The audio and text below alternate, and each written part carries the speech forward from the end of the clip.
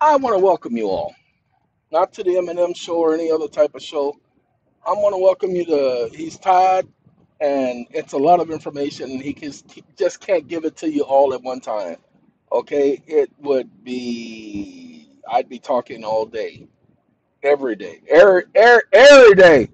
Okay, every day, and I can't do that. So, what I'm going to do is I'm going to try to help some of you out. Those of you who have tax credits, pay attention. Those of you who have tax credits, hold on to them because we're not going to talk about tax credits. We're going to talk about federal credits. After you fill out the 1099, you receive not tax credits, you receive federal credits. Why? Because nothing in the credits say that they're tax credits. They're federal credits. They didn't come from taxes, so they're not tax credits. They are tax credits as a result of your forgiving somebody of a debt. Ha ha! They're not tax credits, they're federal credits. Federal credits guaranteed by the federal government. There's no such thing as the federal government, but for the sake of this conversation, we're going to let that one go. They're going to get a pass this time. Now, look, I said, hey, ChatGPT, it gave me the definition of work. It says work refers to the physical and mental efforts and activities directed towards the production or accomplishment of something. Typically involves the task, duty, or job performed as part of employment or occupation. Occupation, operator's license. Occupation, operator's license. Sorry, I didn't say it. They did. Now, if you guys can get a copy of the 1983 California driver's manual, you will see it define the difference between operating and driving a motor vehicle.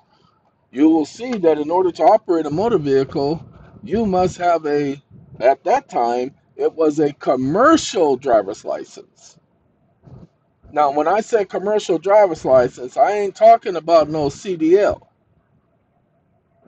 You see, I've had the chauffeur's license in the state of California, and I've had the CDL. I've had it. I done had enough. I done had so many driver's licenses and certificates. So I read the manuals, and I know.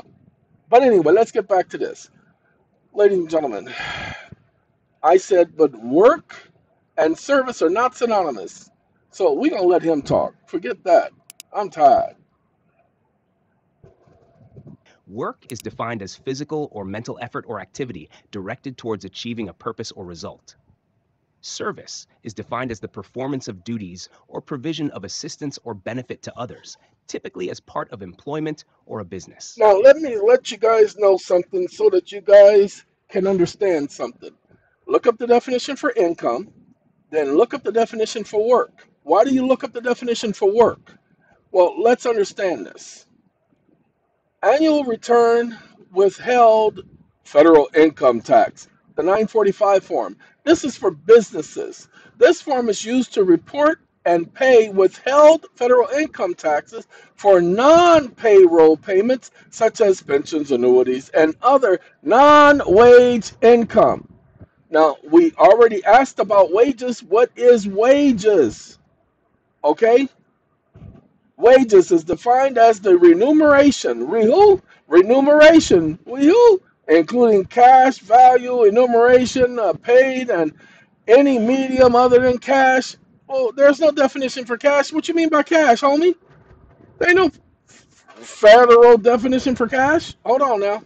So I told him that. I said, sorry, you're incorrect. There is no legal definition for cash, which means you exaggerated. Understood. Here's the definition without reference to cash. Wages are defined as all remunerations of services performed by an employee for an employer, regardless of the medium of payment. Hold on now. I don't receive payment from my employer. No, no, no, no, no, no, no. You need to understand that's a bartering.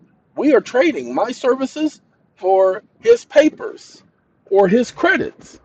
But we are not sitting up there receiving wages for services. I'm not a service worker. Go ahead. Go ask anybody. I'm not a service worker. I'm not providing a service. Words are very important. Now define the definition for work, and we're back to where we started from. Okay, because remember it says wages are defined as performed by an employer or employee regardless of the meaning of employment, meaning of payment or whatever. Hold on now, let me make sure you understand.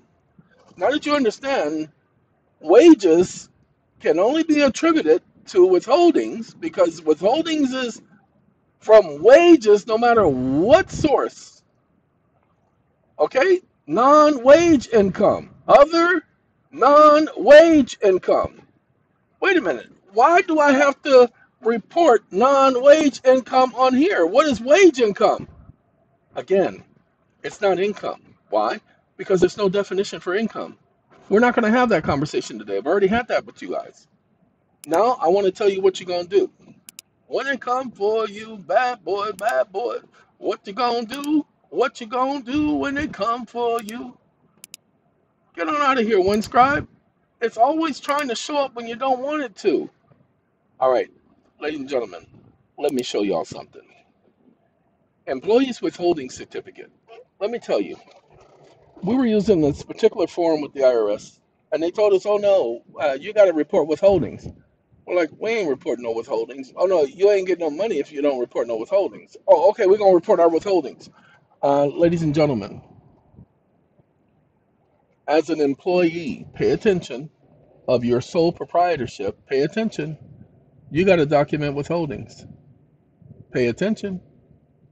You got to document withholdings. Pay attention. And what you're gonna do, you're gonna check that one and that one. Or if you're married, you're gonna check this one and this one. Those are two different capacities. Here's another capacity for that first, middle, and last, well, the first and last name. And then let me get another capacity for dependent. You take care of yourself. Okay? I didn't say it, they said it. And then, hey, you are the actual filer. All right? So you're going to have to document your dependents. All right? And document your withholdings, ladies and gentlemen. That's it. You guys, you want to get a refund. You can't get a refund without documenting your withholdings. You can do this for your sole proprietor because, as a sole proprietor, pay attention, you are the employer. Now, there's some other forms you have to do, okay? You can't just sit up here and think that, well, blah, blah, blah, blah, blah. No. As an employer, you must file taxes. How do I file taxes? Right here, that 945 form, annual withheld for federal income tax. These are non-wages. See, non-wage income. Non-wages. Do the research, people. But those of you who are looking for a refund, this is how you get your refund. How did they say it? This is how we do it. Okay. Now, we got that out of the way. Again, the idea is some of you are not going to get this because this is over your head because you're thinking taxes. So you're going to have to go back and listen to what's being said because what's being said is deliberate and it's being said specifically in the fashion it's being said so that no one can accuse anyone of doing something to cause harm or damage. As an employer, you must document withholdings. Now, we have some other situations I would like to talk about, but I'm not going to. I'm gonna let you guys know for DataMass. DataMass will not do your W-4s.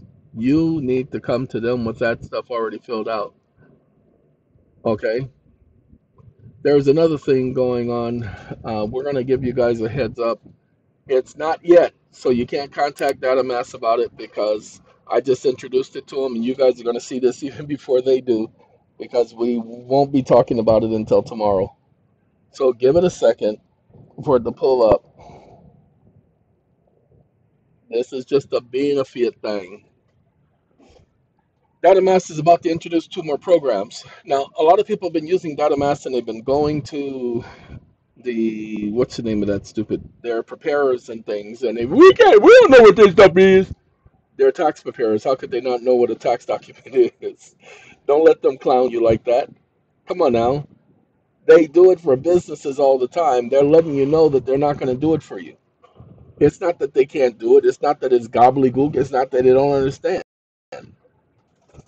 That's why many of you are going to have to file it yourselves. So that's why you're getting the information right now that I am specifically providing you the information that you need to have. We're going to go to production products. Hold on now. Uh-oh, it don't want to open. Oh, it was still gathering itself because it was lost. Oh, that's right. We have a video there now. Didn't have a video at first. All right, now we go here. Hurry up. Uh-oh. Oh, offerings. Whew. Be like, where is it? I know it was here a moment ago. Offerings. Come on now.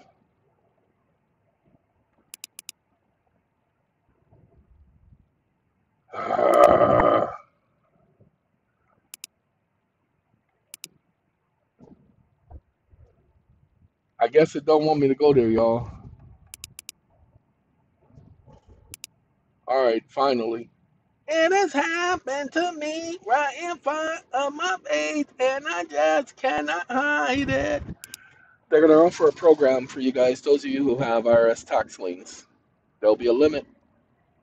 I believe that will be, I don't know yet. We haven't talked about it. That's why this is not going up just yet. And then there will be those of you who have the $400 billion lawsuit and you're trying to charge that junk off.